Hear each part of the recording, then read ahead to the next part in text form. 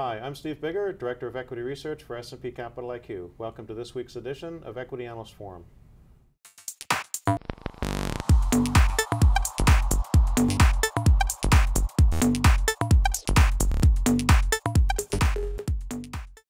With me today on Equity Analyst Forum is biotechnology analyst Steve Silver. Steve, welcome to the program. It's great to be here.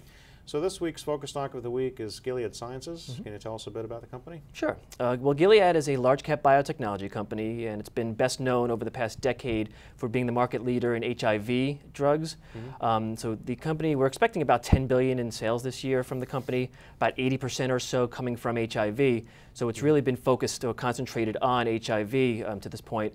However, we see future growth from Gilead coming from hepatitis C, which is a disease state that they got into through an acquisition in late 2011. And the data that's come out over the past 18 months or so, we think positions them to be a leader in the hepatitis C market, and we see multi-billion-dollar sales potential for this program. And a little further down the road, we also see them building a very nice cancer franchise, which we think can further diversify the story over time. How about the industry drivers, and how is Gilead in the industry performing right now? Well, Gilead's been doing very well. Stock is up over 40% year to date, this on the heels of an 80% move last year, and that's very impressive for a large cap name like that. And the overall biotech industry has been up about 30–40% over that same time period. So Gilead has outperformed, and we attribute a lot of that to the positive sentiment on the hepatitis C program. But broader speaking, the biotech industry has been doing very well because companies like Gilead have reported great news from diseases like hepatitis C and some other ones that have great market potential after a few down years commercial-wise.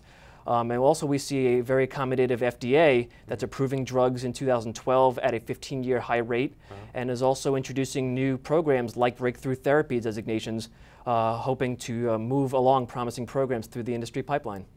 How about valuation? So how are you valuing a stock like this? What's your target price and how much upside? Right. Well, we currently have a $67 target price on Gilead, and that's about a 35 times multiple on our 2013 estimate of a 192. That represents about a 1.4 times PEG, which is a little bit of a premium to its industry peers. However, looking ahead to 2014, when we expect growth to accelerate for Gilead, we note that the PEG ratio is closer to 1.0. So we think the valuation remains compelling, and we think there's a lot to like. Okay. How about risks? What would you highlight there? Sure. Well, I think there's always inherent risks whenever you invest in biotech companies. Certainly in Gilead's case, we think a lot of their valuation reflects a positive outcome of getting approvals and a successful launch to this hepatitis C franchise. So any stumbles there, either in clinical data, FDA delays, could be negative, but just by and large, maintaining a safety profile over time can be a risk factor. But we think that those are more inherent to the overall industry.